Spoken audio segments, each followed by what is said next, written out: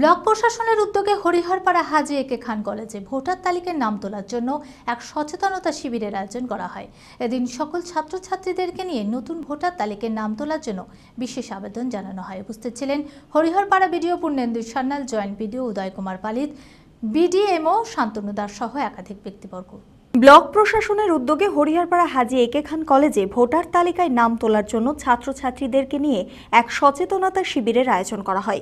সোমবার হরিহরপাড়া হাজী একে খান কলেজের প্রাঙ্গণে এই সচেতনতা শিবিরের আয়োজন করা হয়। উপস্থিত ছিলেন হরিহরপাড়ার BDO Purnendu Sanyal, joint BDO উদয় কুমার পালিত, বিডিএম শান্তনু দাস সহ একাধিক ব্যক্তিবর্গ। এদিন প্রায় 100 জন ছাত্রছাত্রীদের ভোটার তালিকায় নাম তোলা হয়।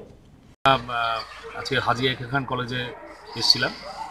এমনি আমাদের উইমেন ইলেক্টরসের যে জেন্ডার রেশিও, তাতে আমরা একটু পিছিয়ে আছি। তো আমাদের টার্গেট হচ্ছে যে ইয়ং ইলেক্টরস এবং উইমেন ইলেক্টরসদের নাম যাতে ভোটার লিস্টে ওঠে। আমরা আজকে সমস্ত ফর্মগুলো দিয়ে গেলাম। প্রায় 100 জন ছাত্রী এবং ছাত্র ইয়ং ইলেক্টরস, এদের এখনও ভোটার লিস্টে নাম ওঠেনি। তো আমরা তাদের দিয়ে গেলাম। ফর্ম কীভাবে ফিল আপ করতে হয় সেটাও বলে দেওয়া হলো। কী কী ডকুমেন্টস এর সঙ্গে দিতে হবে সেটাও বলে দেওয়া হয়েছে।